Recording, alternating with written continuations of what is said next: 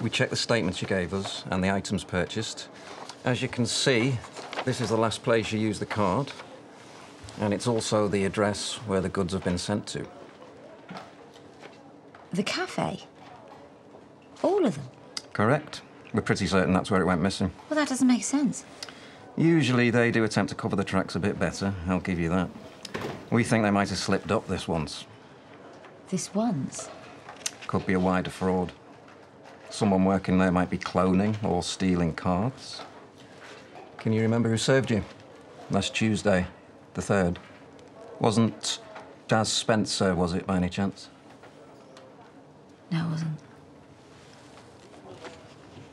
It was Brenda. One of the owners.